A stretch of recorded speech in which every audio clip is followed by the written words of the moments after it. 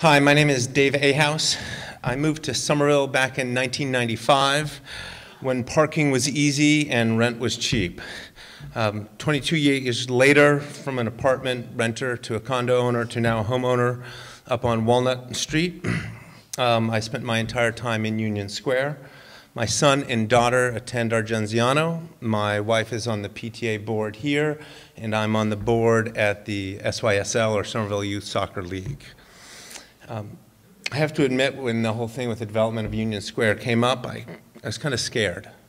I've been here a long time and was really fearful of just a bunch of big buildings and really being impersonable. But I know it needs to be done, and I know it is a good thing.